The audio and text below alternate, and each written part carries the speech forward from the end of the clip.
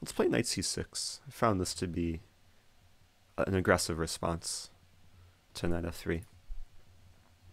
Maybe not the most high-level response, but the idea is to play e5, and then what? He wants to play the Bongcloud? What is this?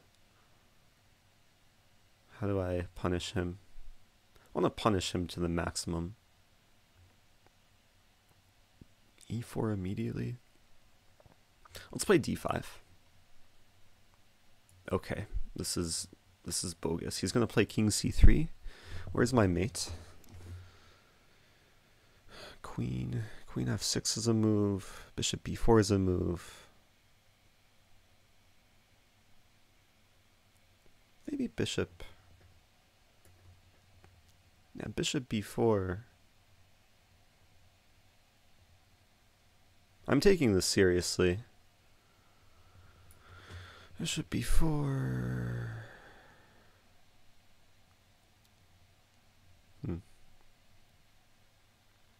Thinking about d4 first.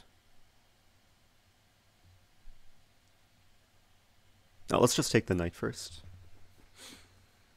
Because now d4 he won't be able to take with his knight.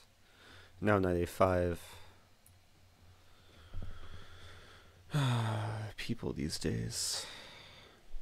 Is c5 going to be mate? That was nice. This actually reminds me of something I've seen before. Let me give up a puzzle, just a funny like brain teaser puzzle for the viewers. Let's go back to the starting position. So the puzzle goes like this. White gets to make 7 moves in a row from move 1. Black makes 1 move, and it's checkmate. Now I'm going to go ahead and show the solution. And I'll probably post this on YouTube later. So if you're watching on YouTube, feel free to pause the video and try and figure out the solution. White makes 7 moves from starting position. Black makes 1 move and it's mate in 1. The solution is d3. King walks 1, 2, 3, 4. Wait, d3 was 1. So that's 5 moves.